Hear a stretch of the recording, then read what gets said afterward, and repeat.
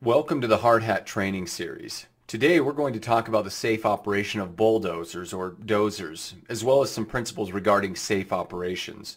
While most of our time will be spent on the track dozer itself, we will also take some time to look at components and principles as they relate to wheel dozers, both rubber-tired and steel. True to the image conjured up by the term bulldozer, dozers are powerful machines capable of pushing or bowling through various types of material, including but not limited to dirt, rock, aggregate, soil, sand, gravel, and snow. Perhaps as a child you spent hours playing in the backyard with a miniature version, but these of course are no longer toys. The bigger the machine, the greater the potential for damage, and the greater the need for responsible operators.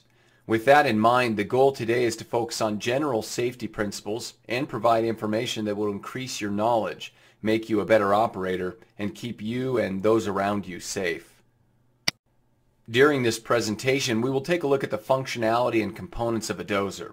We'll also show you why it's important to conduct a thorough inspection at the beginning of each shift before using the equipment.